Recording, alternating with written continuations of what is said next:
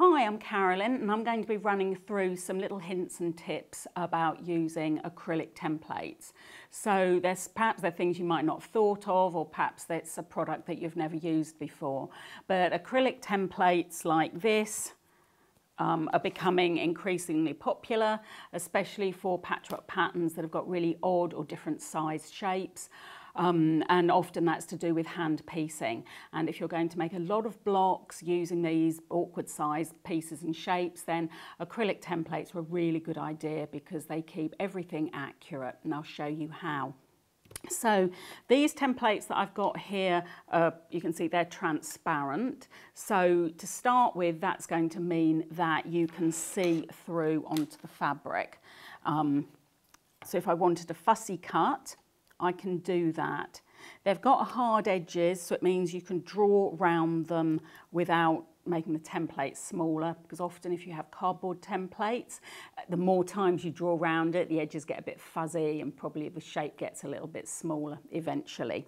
So you can draw around them and you've got nice crisp lines. You can also rotary cut, because they're acrylic, like your rotary cutting ruler. And usually the smaller rotary cutter, this is the 28mm, that works really well because it's good for little edges and like trimming off the tops and bottoms and that sort of thing. So when the templates come, they will often have a backing, and in this case this one's a paper. Sometimes it's like a sticky opaque plastic, and that will just peel off, and that's all gone. It means you can see through now. What you can then see is that you've got, usually they're labelled, sometimes they've got grain line on, and they will often have these little holes, and they will often have like a little line, and that technically is your sewing line. So if you drew round this shape on the back of your fabric, let's pop that there.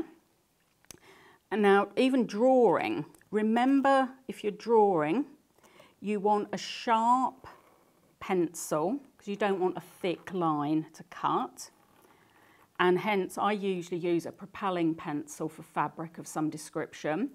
And if you're hand piecing, you can mark in these little dots which show you where to start and stop piecing for hand piecing.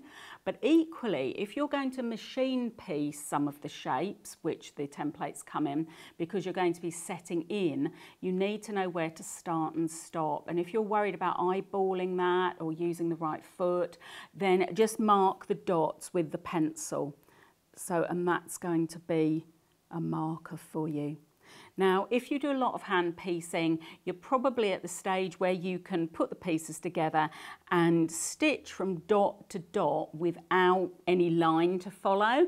But if you're a bit worried about that, then just use the edge of your template here and you can draw the line between dot to dot. And you know that's accurate because on your template, you just match up that line with the drawn line, and then this is your sewing line. So you've got lots, they're quite sort of, you've got lots of things you can use within that little piece of plastic. Now, if you're rotary cutting them, then it doesn't really matter, let's find this diamond, which side you cut, unless you've got a template that isn't symmetrical. So sometimes you've got asymmetrical things, sometimes you've got reversed and that sort of thing. And that's cool because you can just double your fabric up and cut through two at a time. One thing that is handy, or I find, for rotary cutting these, and I'll see if I can work it out, is a rotary cutting mat that's a turntable. So you can see this swivels round, and it means that if you're cutting awkward shapes or weird shapes, let's do a little square because that's, you can pop it on. I'm going to line up my straight of grain on here and I'm going to start cutting. Now if you think about it, we're only meant to be rotary cutting away from our bodies. That's like such an important tip for rotary cutting. You never bring it towards you, and you never try to cut across yourself if you can. So if I'm going to cut this out, I'm going to be, you can see I've got 4 sides, so I'm going to be able to press away from me Actually, if I just snip that fabric to come away. There we go. So you're cutting away from you. You can then turn this so that you're still cutting away from you. All right, and you see if I keep moving that round, okay, I can take that away, and then final piece, I can turn that round. There we go. So even though sometimes these are going to be awkward shapes, having something like a little rotary turntable mat is going to make things a lot easier. Otherwise, use a little mat and actually turn the whole mat, okay? In that way you can keep up the accuracy on your templates. So remember, with the rotary cutting templates, peel the back off so you can see through. If you think the template's big and it might slip as you're pressing down, then use the little sticky dots you can get, and that will sort of help keep them in place, or the little sandpaper dots. You can use the dots, more dots, holes in the corner for accuracy when either you machine or hand piece. So all in all, if you're thinking of doing a project with a lot of pieces that are sort of awkward shaped, if you see that there's an acrylic template set for that, it actually can be worth your while, because it's going to make your sewing job a whole lot more fun, a whole lot easier.